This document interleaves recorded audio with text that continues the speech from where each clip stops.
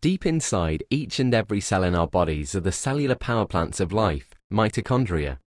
They work by taking the fats from the foods we eat and gradually breaking them down into fuel, which is burnt up. Just like a fire, the process needs the oxygen we breathe in and produces energy. Along with carbon dioxide and water, the reaction produces molecules called reactive oxygen species. These help the fire to burn just right. To be healthy, we need all these processes to work well together. But as we age or when we don't exercise enough, the reactive oxygen species start to build up, dampening the fire. Excess fuel is converted back to fats and cholesterol and gets stored in the body. By eating too much, we can further overload the system.